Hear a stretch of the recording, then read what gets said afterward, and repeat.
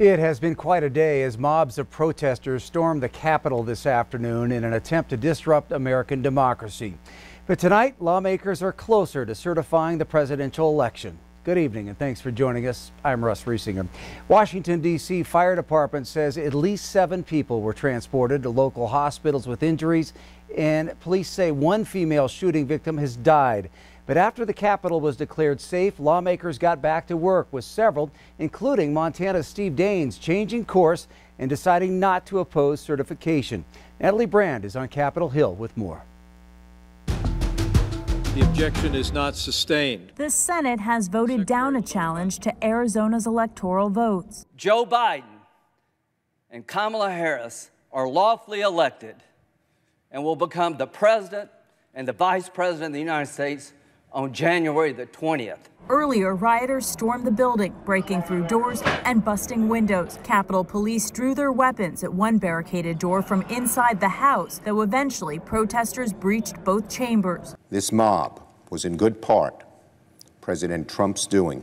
President Trump posted a video that has since been removed from Facebook and Twitter, urging calm. You have to go home now. Hours earlier, he addressed a gathering near the White House. We will never give up. We will never concede. President-elect Joe Biden also addressed the chaos here, calling it an assault on democracy and an insurrection. Today's reminder, a painful one, that democracy is fragile, and to preserve it requires people of goodwill, leaders with the courage to stand up. In response to the day's chaos, several Democratic lawmakers are now calling for President Trump to be removed from office. Natalie Brand, CBS News, Capitol Hill. The House and Senate is expected to return to a joint session to continue the counting of Electoral College votes after the House members finish voting. Well, as protesters broke into the Capitol today, Montana Senator Jon Tester was in his D.C. office nearby. He was preparing remarks for the upcoming debate on objections to the presidential vote when the Capitol was breached by protesters. What we witnessed today is stunning, and it's very, very sad. It makes us weaker domestically as a country, and in the eyes of our foreign adversaries, it is absolutely just cheapens this country like crazy. Tester, a Democrat, voting to certify the Electoral College votes. It gave Democrat Joe Biden the presidency and had harsh words for those who promote the false notion that the election was marred by fraud. Those are my colleagues who invited this chaos onto our country. I would just say you have inflicted grave harm on our democracy for your own political gain. And the fact is they've enabled violence to enter the front doors of our United States Capitol. Republican Senator Steve Daines, who was one of the 11 senators prepared to object to the Electoral College results today, reversed course on that action around 6 o'clock tonight. He spoke with MTN's David Jay just moments ago about what led to that decision. We wanted to make sure that we were highlighting some of these irregularities and that we need more time to fully investigate what we saw happen in this election. But today, as a United States Senator, I want to do what's right for my country. We had our objection. We had our arguments made today on the floor of the United States Senate. But now, as we move through this process this evening, this election will be certified. Joe Biden will be elected the President of the United States. Well, the newest member of Montana's congressional delegation, Republican Representative Matt Rosendale, also responded tonight to the storming of the Capitol.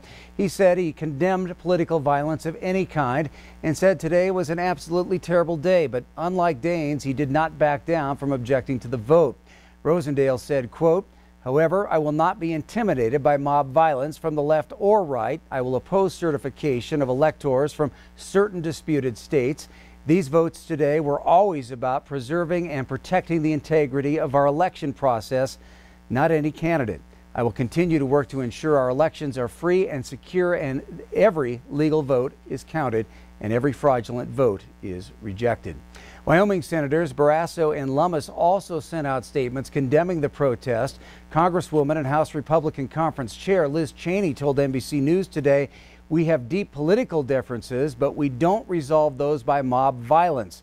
The president's statement was completely inadequate. What he has done and what he has caused here is something that we've never seen before in our history. Over at Montana State Capitol in Helena, protesters gathered peacefully outside to show their support for President Trump. Some singing and chanting and passing drivers, even honking their horns to show support. Even though officials, including some inside the Trump administration, have disputed claims of widespread voter fraud, demonstrators tell us they feel like their voices have not been heard and that they don't believe the results of the presidential election are legitimate. This is how Trump supporters are. We don't go through and break buildings. We don't go burning buildings down. We don't go and hurt people, hurt their property. We're not like that. That's not how Trump wanted us to be. We are not going to go trash storefronts or hurt Americans, but we are going to take our country back. And if that's our last avenue to do, but if they follow our Constitution the way it's written, we shouldn't have to do anything. Came out today to support our president. I feel like the election was robbed from him. He has fought for us for the last 4 years. In Billings, local Trump supporters gathered in 2 Stop the Steal rallies. Q2's Mitch Legge attended both and brings us the details. On Wednesday, a group of people in Billings gathered at 2 Stop the Steal rallies, encouraging Montana's congressional delegation to vote against certifying the 2020 presidential election results. The rallies were organized by Peggy Miller, a Laurel woman who's been at the head of other pro-Donald Trump rallies in the Billings area since April of last year. She's also organized a few events dubbed Freedom Drives, which comprise a parade of patriotically decorated cars that snaked through Billings and Laurel several times last year. I've always been engaged and involved for over 30 years, and so this year has even been more of a magnitude with everything that's going on, and just wanting to save America, wanting to have fair, integrity elections. I want the country, I think all of us should want to know that our elections are good and fair.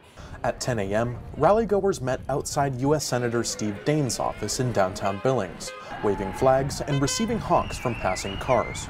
Miller offered a message to Montana's Republican leadership in Congress. And we are encouraging our Congressman Matt Rosendale, our Senator Steve Daines, to continue to take their stand that they've sworn to the Montana right now, that they will oppose the Electoral College vote when it is presented to them.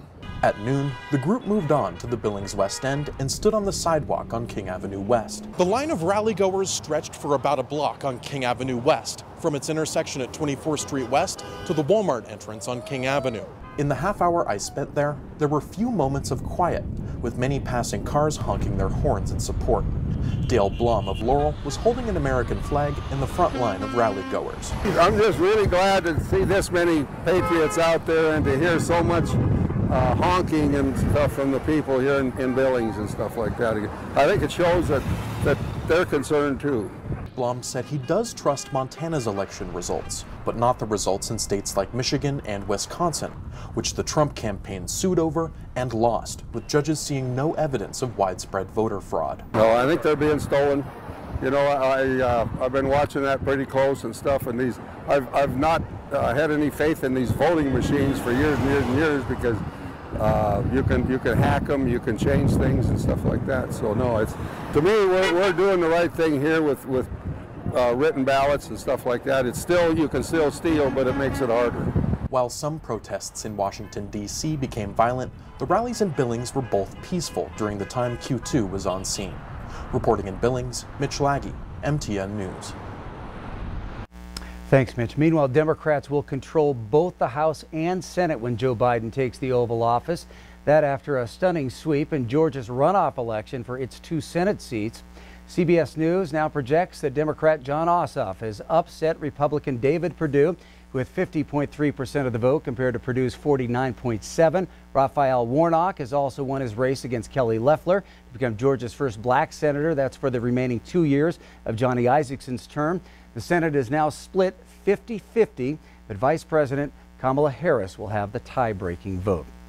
All right, turning to Chief Forecaster Ed McIntosh. Rain and snow possible from some area, for some areas tomorrow, Ed. who are the haves and have-nots? You know, it's going to be mostly in the eastern plains, Russ, especially as we take a look. Now, here's where the showers will start to move in through early tomorrow morning. And notice a lot of it, all right, from Billings towards the west stays a little bit drier. The winds coming off the mountains could actually hold back some of the showers from Billings towards Livingston, Red Lodge. Not that you won't pick up something, but really we're going to focus on this area from Miles City down towards Sheridan. Could cause some travel concerns, especially I-90 from, say, around Hardin towards Sheridan, and then also 212, that's around Crow Agency over towards Broadus. So areas of rain and snow start to move into the picture with that heavier snow in southeastern Montana, pockets perhaps up to 5 inches. We'll talk about more of that and the rest of the weather forecast coming up.